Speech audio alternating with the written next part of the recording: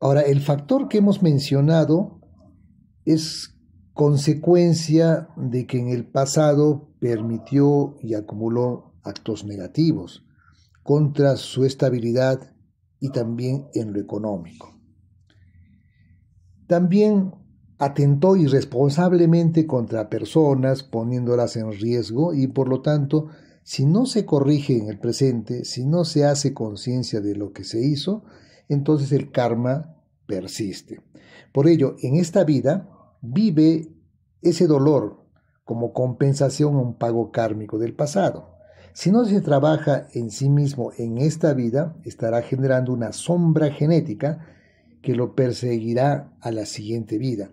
Y cuando vuelva por el año 2225 en el norte de África, a pesar que tiene buenas perspectivas en áreas personales y sociales, esto formará un fantasma que se instalará en otras áreas de su vida.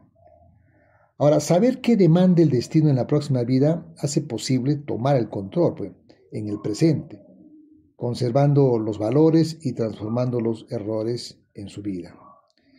Como un alma en evolución, hay que darse cuenta del trabajo a realizar en el hoy, para el mañana, construyendo un futuro depurado de sombras. Lograr un futuro de luz nos hace tomar conciencia que el origen de este error, de esta sombra, está en el pasado, en lo que se llama lo ancestral. Allí nació este fantasma. Siempre es así, la sombra nace por la inconsciencia y las acciones de uno. Así se siembra este error que va creciendo de vida en vida.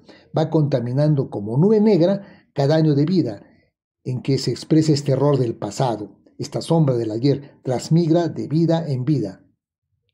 Y depende del hoy para hacer